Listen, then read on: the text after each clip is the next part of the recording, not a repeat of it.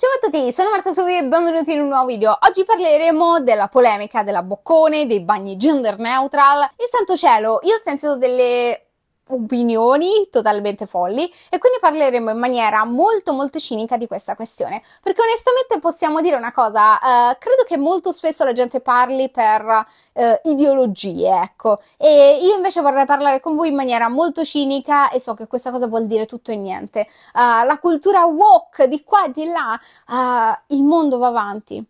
Le persone sempre più spesso fanno coming out, le persone sempre più spesso hanno un background culturale diverso dal vostro e non è che semplicemente prima non esistevano queste esigenze, semplicemente nessuno le ascoltava perché credevano che queste persone non fossero come loro, oppure i loro bisogni non avessero lo stesso valore dei bisogni altrui. Quindi non è che c'è una woke culture, eccetera, eccetera. Parliamo anche del concetto di censura, di dire la propria opinione, eccetera, eccetera. Per questo video io sentirò entrambe le campane, diciamo così, e sinceramente il motivo per cui ho deciso di fare questa cosa è perché l'ho trovato queste opinioni veramente molto fallaci. Quindi parleremo di come è stata trattata questa notizia, di come ci sia una sorta di arrampicata sugli specchi. Siete pronti per iniziare? Voi ditemi che cosa ne pensate. Se tra voi c'è qualcuno ha sentito della questione, conosce magari la Bocconi, eccetera, eccetera, può aiutarmi sicuramente lasciando un commento qui sotto.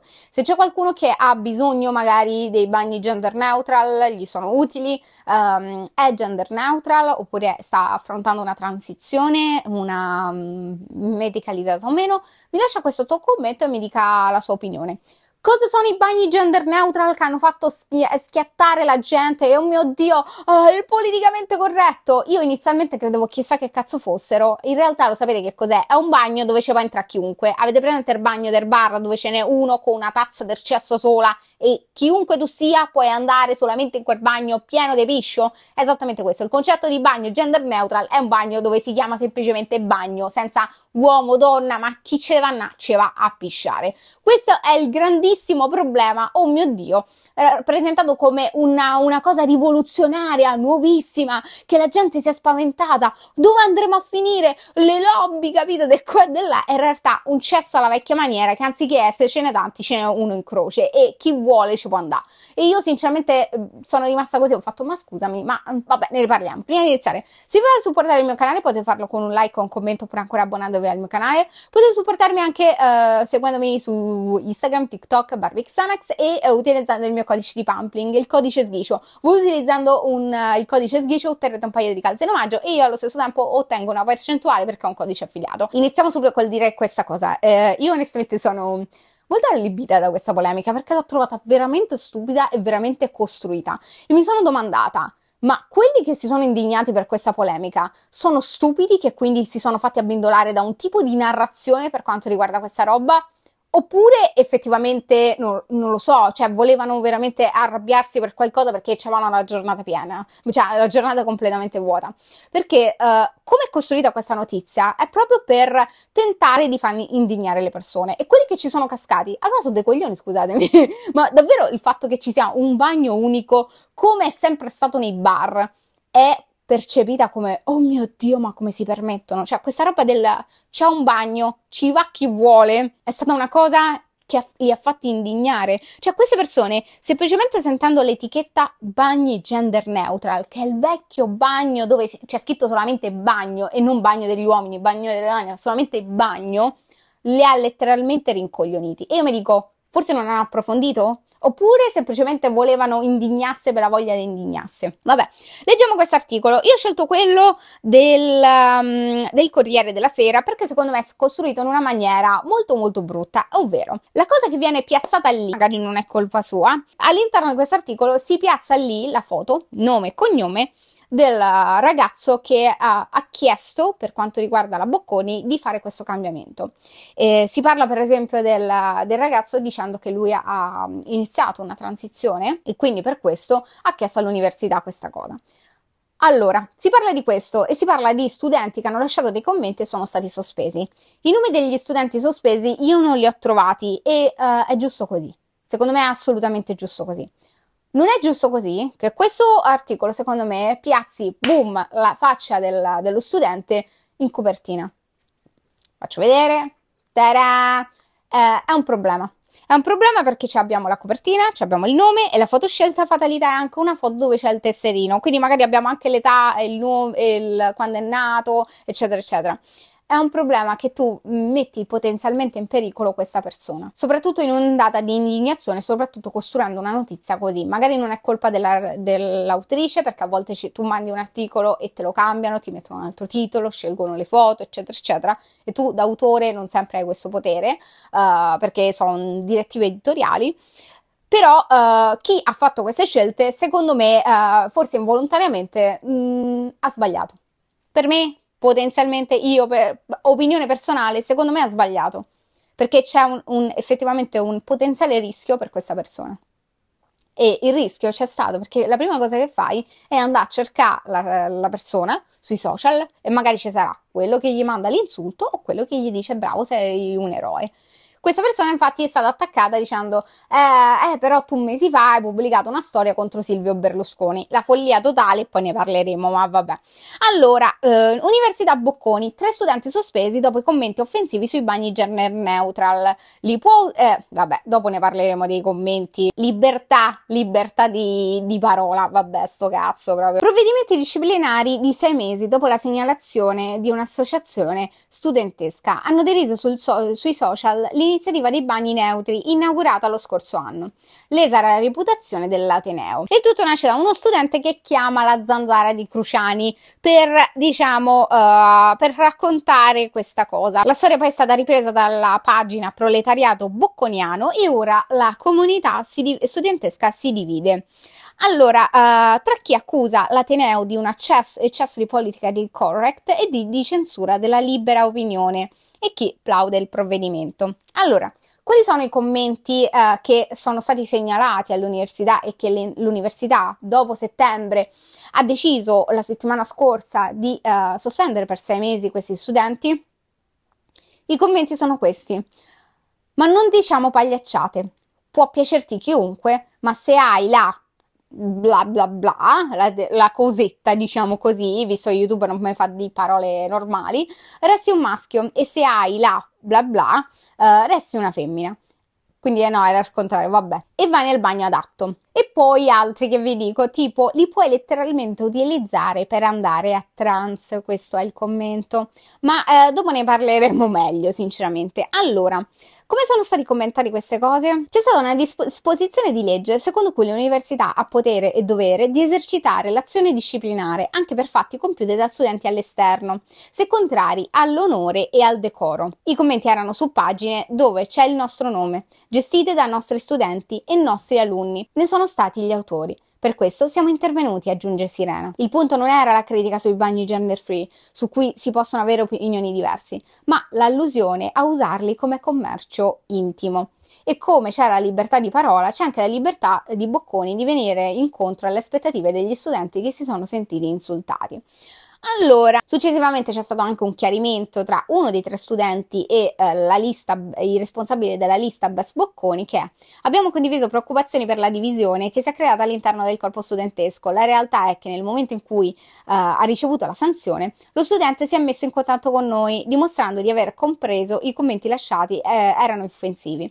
Nella conversazione è risultato chiaro che l'intento non era quello di attaccare o discriminare le persone trans, ma si è trattato di un errore di giudizio. Che vuol dire? Spiegano in un comunicato. È stato molto bello avere un dialogo pacato, bla bla bla bla bla bla. Lo studente ha raccontato che praticamente 2 anni fa andava alla Bocconi. La Bocconi cos'è? È un'università privata e già qui cambia notte e giorno. La gente si è, diciamo, alterata per quanto riguarda sia per l'esistenza di questi bagni gender neutral sia per quanto riguarda le sanzioni a questi 3 studenti, ovvero 6 mesi di sospensione. Iniziamo, la Bocconi è un'università privata, ciò vuol dire che esattamente come anche per esempio per l'università pubblica, tu hai un codice che tu devi, diciamo, accetti quando vieni iscritto. L'università è esattamente una cosa simile al lavoro. Se tu lavori per un'azienda e critichi la tua azienda pubblicamente sminuendola o alludendo a dei reati, vieni buttato fuori dal lavoro, vieni sospeso. La stessa identica cosa avviene per l'università. Se tu alludi che la tua università possa avere un traffico intimo, ovviamente è illegale e ovviamente tu stai mettendo in cattiva luce la nomea dell'università, che se tu pubblicamente fai una cosa simile rischi. Il fatto che questi commenti siano stati segnalati da un'associazione LGBTQ+ o meno cambia poco, perché tu quelle cose le rischiavi a prescindere. È come se io vado a rubare, se una persona che è nera, che ne so, mi vede che sto rubando, io sto sempre rubando, cioè sto sempre commettendo un reato, che quella persona segnala non è colpa di quella persona, è colpa mia che mi sono messa in una situazione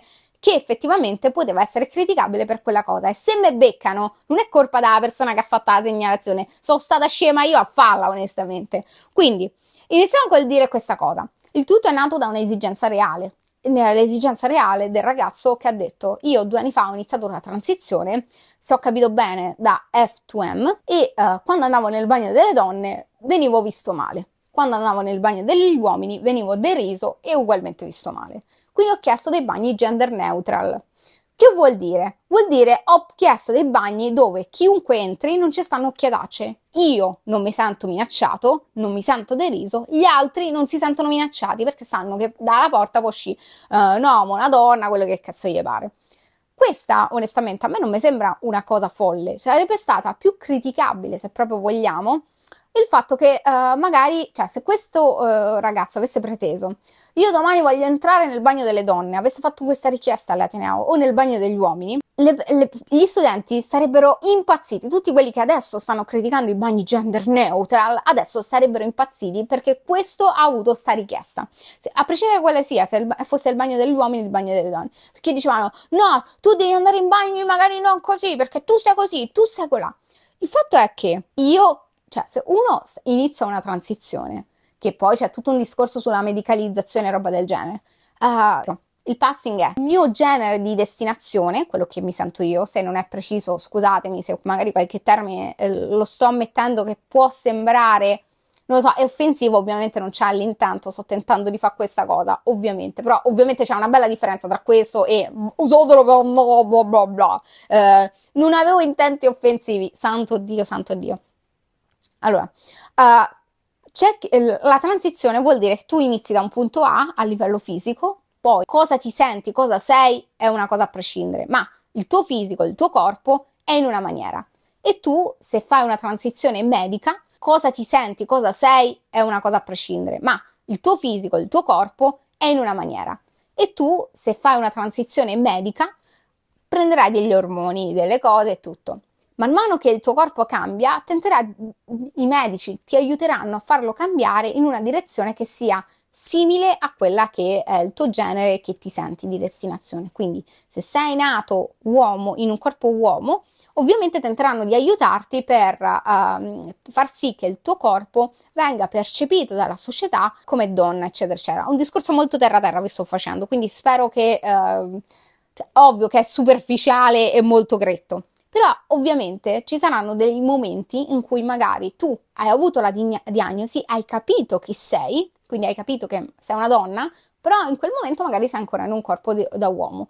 Inizi magari la terapia, ma le altre persone non ti riconoscono tale, perché il tuo passing, ovvero come ti mimetizzi nel genere di destinazione, magari non rientra in quei codici. Pensiamo a persone cisgender, ovvero che sono nate nel genere così. Quante volte avete visto una donna che è nata donna, che è sempre stata donna, eccetera, eccetera, però che è molto alta e molto con delle spalle molto grandi, roba così? Gli sguardi quali sono stati se esce dal bagno delle donne? Tutti così, perché le percepite come non fa parte di questo luogo. E se questa roba accade a persone che non hanno nemmeno un background, immaginatevi cosa può accadere a persone che, so che è molto complicato questo discorso, lo sto facendo forse nella maniera non più chiara possibile, immaginatevi cosa devono subire le persone che magari devono fare questo percorso, e quindi hanno tutto un delirio emotivo, fisico, eccetera, eccetera, tu un percorso di terapia, eccetera, eccetera. Se una persona non rientra nei codici sociali che vengono avvicinati a una o l'altra cosa, viene quasi ripudiata molto spesso, vista male, derisa o può essere in pericolo. Se una persona, cioè i ragazzi per esempio che sono nati uomini, eccetera, eccetera, però che vengono percepiti come troppo femminei, vengono molto spesso presi di mira dagli altri uomini. Pensate in prigione.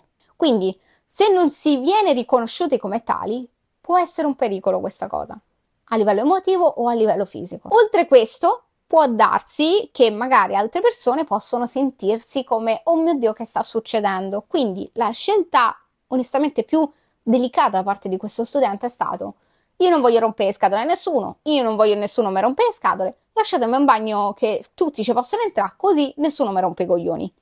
Scelta proprio perfetta. Manco questo va bene. Che doveva fare? Pisciare in un vaso? Cioè, qual era la soluzione secondo queste persone? Farlo entrare nel bagno delle donne o nel bagno degli uomini, così era un pericolo e così continuavano a prenderlo per il culo? O magari a trattarlo male? Qual è la soluzione? Perché io sono sicura che se lui pretendeva di entrare nel bagno degli uomini, tutti si indignavano, tutti a dire, ma che vuole che qua di là facesse un bagno per lui?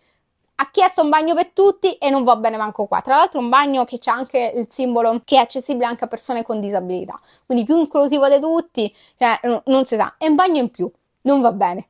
Un bagno in più, che non è che gli uomini non possono utilizzarlo, le donne non possono possono utilizzarlo anche loro. Il problema è questo.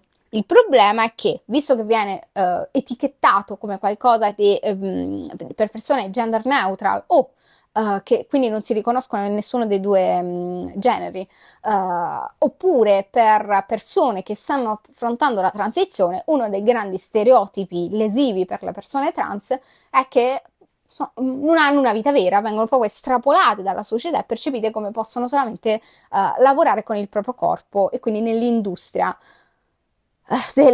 non so come metterla per non farmi bannare da YouTube, ma l'industria del vendersi. A dire lo utilizziamo per andare a trans non è una cosa neutra, sia perché tu stai mettendo quella categoria riducendola solamente così, sia perché ovviamente la solita cosa quando si dice i trans al maschile, perché sia mai, e molte volte lo si utilizza anche per quanto riguarda le donne trans, ma è anche potenzialmente una minaccia. Se io vedessi appellato il bagno delle donne da un gruppo di uomini come lo utilizziamo per andare a prostitute, a me sembra una minaccia di stupro. Io lo percepirei così. Cioè, perché lo utilizziamo per andare a questo? Ma che cosa? Ma credi che la gente va alla Bocconi, università privata, per fare marchetta al bagno? O lo credi che possono farlo tutti? Oppure lo credi solamente lì. E la scusa tipo, vabbè, ma che male c'è ad andare a persone trans? Magari qualcuno può essere molto critico per quanto riguarda andare con persone che si vendono, eccetera, eccetera, a secondo di qual è la visione ideologica. Ma non c'è niente di male a innamorarsi, avere rapporti intimi con persone di qualsiasi sia la natura in cui si rivedono. C'è un problema nel percepire i bagni con qualcosa o qualsiasi cosa avvicinabile a persone trans, percepirlo come se sia qualcosa legato al sesso in vendita. Quello è un grande problema. Ho letto un articolo, onestamente, che è la nuova BQ, sinceramente non so che giornale sia, che onestamente ho trovato allucinante il discorso Bocconi walk sospeso per deridere i bagni gender neutral.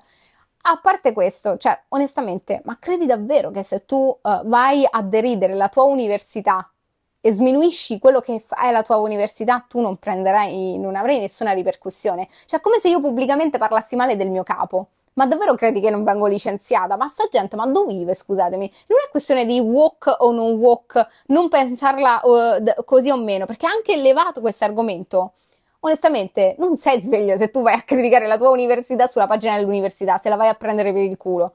Ma non è questione di libertà di parole, è questione di contratti. L'università è come un lavoro. Tu puoi criticarla, ma non puoi criticarla così. Devi fare manifestazioni, puoi fare delle lettere, ma non puoi andare a dire ma allora così battute e cose del genere, oppure ammazza sti rincoglioniti. Non credo che l'abbiano detto, però vabbè. I commenti li puoi letteralmente utilizzare per andare a trans. C'è un altro che è ancora peggio, che onestamente li userò, ma non per andare in bagno, che è un'allusione e ovviamente è un po' come per dire entrerò nel bagno delle donne non per, non lo so, per andare a prostitute, oppure no, non lo utilizzerò per andare in bagno studio o roba così. Potrebbe essere letta come una minaccia. Vabbè, il resto dell'articolo è totalmente... La Lega ovviamente si è scagliata contro questa decisione dell'Università Bocconi. Mi stupisce? Assolutamente no. E dice addirittura: questa è la polizia del pensiero, per scomodare ancora per l'ennesima volta Orwell, che evidentemente non hanno ancora capito che era a confini totalmente contro la dittatura, contro la censura, eccetera, eccetera, e contro la limitazione. Ma questo evidentemente non hanno letto adeguatamente 1984, però questo è un altro problema. Tra l'altro, se la Lega è così dedicata alla polizia, cioè a me non sembra che tutti nella Lega siano privi di accuse di alcun tipo, ecco. A me alcune mi sembrano anche abbastanza sensate per quanto riguarda dei report che hanno fatto, ma questo è un altro discorso. Iniziamo col dire questa cosa. 1. L'università è privata, la Bocconi è un'università privata, ciò vuol dire che è esattamente come un lavoro. Il diritto allo studio c'è, se non sbaglio, fino al terzo anno di superiore e non oltre. Ciò vuol dire che tu puoi essere sospeso, ma puoi essere sospeso anche alle elementari. Non è che lede il tuo diritto di studio, è un parte di una cosa educativa. Magari potete dire: no, è meglio non sospenderli, roba così, è meglio fargli fare un corso magari per l'educazione e roba del genere. Ma l'obiettivo, queste qua, non sono libertà di pensiero, tipo nel dire... non lo so, i fondi universitari dovrebbero essere utilizzati per altri fini, ma è letteralmente un modo sbagliato, perché se tu sei contrario a una cosa universitaria, segui l'iter. Se tu non segui l'iter, ma vai a screditare, insultare una decisione dell'università, è logico che l'università non la prende bene, esattamente come in un posto di lavoro. Se tu il tuo capo lo smerdi davanti a tutti, non va bene. Se tu fai una lettera magari con i tuoi colleghi in cui chiedi qual è il problema e cosa preferiresti cambiare, la cosa verrà attuata in un'altra maniera. Inoltre, cosa leva a queste persone, cioè cosa dà problemi a queste persone dei bagni gender neutral? Sono dei bagni in più teoricamente, è un cesso extra. Qual è il problema? È qualcosa di nuovo? No, è il vecchio bagno dove c'era scritto solamente bagno. Quindi qual è il problema di tutta questa roba? A me sembra sinceramente una battaglia prioristica ideologica che va inevitabilmente a lottare per togliere una richiesta che ha una persona. I soldi del ragazzo trans sono gli stessi soldi che danno questi alla Bocconi, quindi perché, scusatemi, lui dovrebbe avere meno diritti rispetto a voi? Voi avete problemi ad andare al cesso, vi piano per culo? Se ce l'avete, scrivete a Bocconi, scrivete e chiedete qualcosa, magari vi sarà dato, magari avete un problema e magari voi risolvono pure a voi. Se non avete questi problemi, che cazzo volete? Lui ce l'ha, ha chiesto una cosa ed è stata risolta. È stata risolta non togliendo qualcosa a voi, ma dandola a tutti in più. Quindi che cazzo volete? Molti hanno parlato di censura. Allora, il deputato leghista Rossano Sasso, capogruppo della Lega in Commissione Cultura, attacca la prestigiosa università milanese dopo che questo aveva sanzionato con 6 mesi di sospensione 3 studenti, autori di messaggi e commenti contenenti pesanti allusioni sessuali e contenuti provocatori e offensivi. Il deputato attacca e dice: uno studente trans, attivista politico di sinistra, avrebbe denunciato pubblicamente i commenti sui social dei 3 studenti, continua Sasso, e la direzione della Bocconi, in stile polizia del pensiero, avrebbe commissionato la sanzione sospensiva di 6 mesi. Una enormità, una punizione assurda che potrebbe giudicare la loro carriera universitaria, causandogli poi lo stigma dell'omofobia. Allora, possiamo dire una cosa, ma perché lo stigma che può subire lo studente che hanno piazzato il suo nome e cognome e la faccia lì non può esserci? Cioè, non lo subirà? Io voglio chiedere sinceramente, lui non mi fido nemmeno di dire il nome, io vorrei sinceramente sentirlo, perché io non crederò mai che lui non abbia subito nemmeno una molestia nei messaggi privati da quando sono usciti questi articoli. Quindi se vogliamo contare così come possono avere uno stigma loro per quanto riguarda l'omofobia, io non credo che dall'altra parte ci sia una valle di fiorellini e roba così, visto che addirittura un politico si è permesso di attaccare un ragazzo che ha avuto un bisogno. E ancora, lui ha fatto questa segnalazione, ma che cazzo siamo, un romanzo criminale che ha fatto la spia, roba del genere? Cioè, pure senza segnalazioni, l'università, se vede qualcuno che attacca l'università, che scredita, che prende per il culo una roba fatta dall'università, l'università ti penalizza. Cioè io non posso andare da una parte e dire no, l'università mia ruba una roba, che cazzo ne so. Ma è logico che te becchi qualcosa, vieni cacciato dall'università, soprattutto se è privata, perché c'ha regole a parte. E se decide per delle regole, fai pippa e te ne vai a fanculo. Università così, cioè università privata non è che diritto allo studio, perché se fosse diritto allo studio sarebbe gratuita. Cioè, manco quelle pubbliche sono gratuite del tutto, figuriamoci quella privata. Allora che vuol dire? Se io voglio andare alla Bocconi ma non voglio pagare, viola il mio diritto allo studio? Dai, su, su. C'è un codice di comportamento. Non lo segui? Sei anche così che hai qualcosa da dire, ma non lo dici in maniera civile e vai a insultare la tua università pubblicamente nei gruppi dell'università? Diciamo che non sei tanto sveglio, non è questione di libertà di parola, è che non hai capito come si sta al mondo. Perché se queste cose le fai poi con il tuo datore di lavoro, la tua azienda, non esiste l'attivista di sinistra che ti segnala e quindi è colpa sua, esiste semplicemente che te vieni licenziato, così.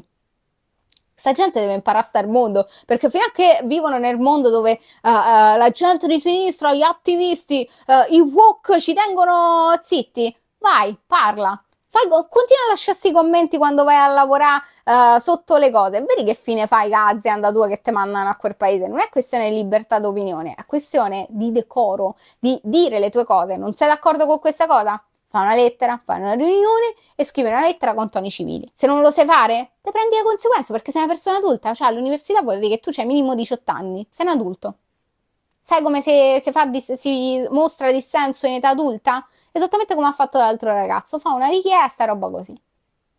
Cioè non è che si è messa a dire tutti sono così, tutti sono cattivi con me, oh mio Dio, Bocconi, terribile, di qua e di là. No, ha fatto delle richieste, ha fatto le richieste in maniera esattamente come da codice si fa nell'università e gli sono state approvate. Non siete d'accordo? Fate la stessa cosa. Io non lo so, cioè mi sembrate proprio di stare di l'ABC. Pare che lo stesso accusatore venga accusato di aver commesso qualche leggerezza sui social, come segnalano da altri studenti. Allora scusatemi, ma lui è sbagliato per segnalare sti commenti, ma ora sti studenti sono degli eroi per aver segnalato altre robe? Come funziona sto doppiopesismo? Mancando di rispetto alla memoria di alcuni defunti a lui invisi. Tra questi defunti c'era Silvio Berlusconi. Allora, come una critica politica, allora, quelli che tacciano gli altri di censura della politica, eccetera, eccetera, si stanno indignando perché qualcuno ha criticato politicamente Silvio Berlusconi o ha fatto magari una battuta. Cioè il problema qui è che non hanno capito che il ragazzo non è andato sul sito dell'università a deridere qualcuno che è morto dell'università, tipo il professore morto dell'università, bla bla bla bla, ma sui suoi account privati ha scritto un pensiero politico. Criticabile? Non vi so di manco quanto, onestamente. A livello di buon gusto? Che ve devo dire? Cioè, ma questi che, scusami, sono contro il politicamente corretto, contro la woke, roba del genere, mo stanno a fare signorine che si mettono lì indignate davanti a una battuta su un black humor su Silvio Berlusconi, A me mi sembra un po' un'indignazione a fasi alterne, un momento in cui si viva il black humor però verso l'arte e non le cose che ci interessano a noi. Mi sembra un po' una roba da signorine indignate, sinceramente, E lo dico così perché sono una signorina e adoro essere chiamata signorina, però onestamente qua mi sembra proprio un po' dei tagli e cuci dove ci fa comodo, fai un pochino i furbetti, ma vabbè. La Bocconi non cede definitivamente all'ideologia woke e soprattutto al doppiopesismo. L'ideologia woke a cui sta cedendo la Bocconi è semplicemente evitare che gli studenti gli smerdino il nome, cioè questa è la cosa woke. Forse non avete mai letto un codice di comportamento all'interno di qualsiasi azienda per cui si debba lavorare, qualsiasi contratto. Io con le collaborazioni non è che posso dire che azienda di merda mentre ci sto collaborando. Non ci collaboro, ti fa schifo la Bocconi? Te ne vai all'università. Credi che sia una brutta università?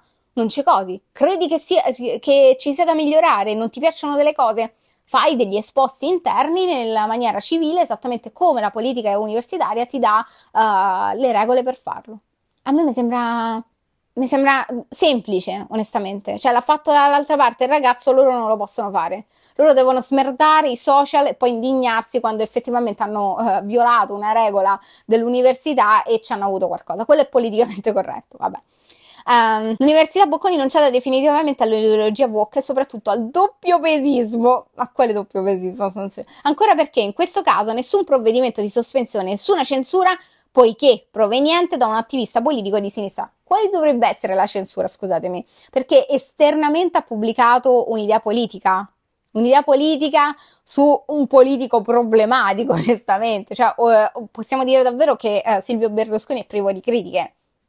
Io non credo onestamente. Se fosse stato un post discriminatorio, certo che ne so, contro gli asiatici, probabilmente pure lui sarebbe stato sospeso. Però il punto è che loro non l'hanno sospesi perché, oh mio Dio, hai detto qualcosa di criticabile. Sono stati sospesi perché hanno messo nel fango il nome dell'università. A me mi sembra semplice. Io sono un'azienda, smerdi il mio nome e viene punito. Semplice. Soprattutto perché siamo un'università privata e io faccio quello che cazzo voglio. Bello, male, roba così. L'università privata funziona così. Dello stesso avviso anche l'eurodeputata del Carroccio, sempre della Lega, Susanna Ceccardi, che dice: questa è l'ipocrisia di chi sostiene l'ideologia woke. Ma l'ideologia woke quale sarebbe? I vecchi bagni dove c'era solamente un cesso, tanto cielo? Io sinceramente so proprio allibita. L'ideologia woke quale sarebbe? Che non puoi smerdare la tua università? Cioè, vabbè. Con la sua censura settoriale che esclude le opinioni sgradite proprio in nome dell'inclusività. Scusate, ma voi credete veramente che potete dire all'università: no, guarda, lì c'è sta in giro, vado al bagno di questa università per comprare i pezzi, che cavolo ne so. Certo non lo puoi dire, certo che te fanno culo così, e lì non c'è l'ideologia woke de mezzo, Ma io non lo so, credo che sta gente non abbia mai lavorato, onestamente. Mai fatto dei lavori veri, e se voi dice una youtuber le cose sono proprio gravi, ve lo dico, cioè proprio le cose stanno proprio andando male. Un metodo liberticida e antidemocratico degli atenei statunitensi si sta diffondendo anche in quelli europei e italiani, che desta profonda indignazione e preoccupazione. Mi fa molto ridere, onestamente, che parlano di antidemocraticità parlando di un'università privata. E il fatto che le università private, per esempio, abbiano dei fondi o roba così, oppure effettivamente diano dei privilegi a chi ci va, e chi non può andare all'università privata perché non se la può permettere, se deve fare un culo così, perché io quando sono uscita dall'università non mi hanno dato una lista d'aziende dove poter fare già dei colloqui, che magari tramite capacità e tramite grazie anche al buon nome dell'università. E quindi tu stai pagando anche quello. E cosa ci sarebbe di democratico se una persona, uno studente non viene giudicato per l'inserimento lavorativo grazie alle sue capacità, ma solamente grazie alla sua capacità economica? Dove c'è la democrazia qua? Difficile, questa non gli piace la gente da trattare, discorso spinoso. L'indignazione sinceramente dovrebbe essere il fatto che molte persone non hanno tutte lo stesso diritto e la stessa capacità di inserimento lavorativo, non in base a chi è più bravo o meno, quindi al merito, ma semplicemente in base alla capacità e quanti soldi hanno i genitori per poter pagare l'università economica, eccetera, eccetera.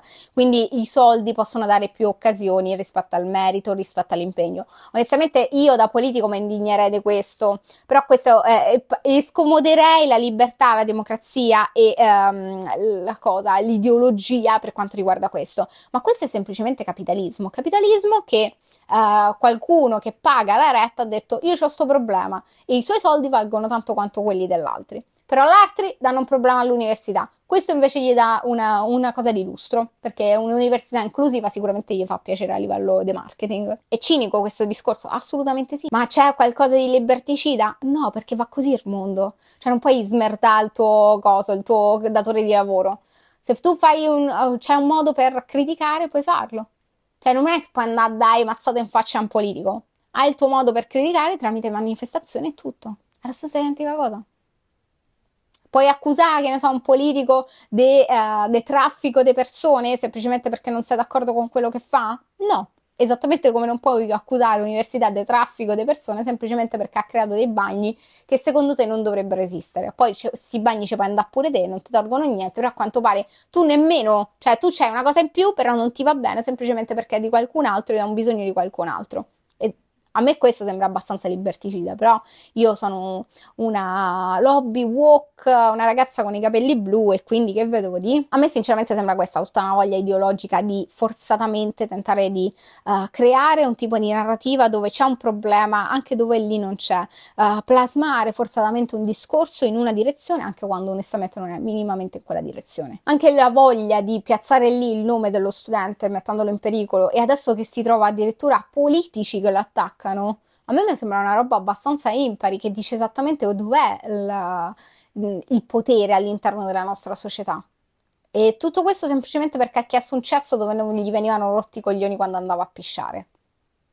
Ok, è sensato? boh, follia totale. Poi vabbè, la libertà d'opinione è sempre libertà a senso unico, poi se chiedi dei bagni dove potete andare a fare pipì senza problemi, lì diventa un problema. Questo è tutto, quindi bamboli di casa, voi, tra voi c'è qualche persona non binaria oppure persona trans eccetera eccetera, se c'è tra voi qualcuno, che ha seguito questa situazione, se c'è tra voi qualcuno della bicocca eccetera eccetera, voi scrivetemi. Se siete delle persone trans e volete raccontare la vostra storia in diretta, tipo io sono così bla bla bla bla, io vi consiglio, se avete dei nomi riconoscibili, state attenti, ecco. Attente, bla bla, attento come vi pare, ecco, perché insomma magari questa cosa viene un po' vista e ci sarà, potrebbe essere, se c'è, che ne so, il vostro nome che è uguale su Instagram, magari vi possono rompere i coglioni, quindi detto proprio tranquillamente. Però non succede ovviamente una roba del genere a chi scrive le peggio cose, cioè se succedesse un minimo di backlash per quanto riguarda tutto questo, cioè, ma sapete mo i commenti che io mi beccherò qua sotto? Saranno un sacco di insulti se il mio video per caso va leggermente fuori dal cerchio dei miei utenti. E secondo voi qualcuno che si indigna politicamente corretto così riceve gli stessi insulti? Secondo me no, però vabbè, questo è un altro discorso, perché ovviamente c'è la dittatura del politicamente corretto. Eh sì, già il problema se puoi andare cesso, poi manca andare cesso e questi si indignano pure se devi cagare, ecco. Mondo fantastico dove si sentono privati di qualcosa pure se tu hai aggiunto un cesso anche per loro, follia totale, vabbè. Ma questo è un altro discorso. Se siete rimasti fin qui lasciate sotto l'emoji del bagno oppure scrivetemi bagno, perché la vita è una merda. Questo è tutto, grazie mille ancora e ciao.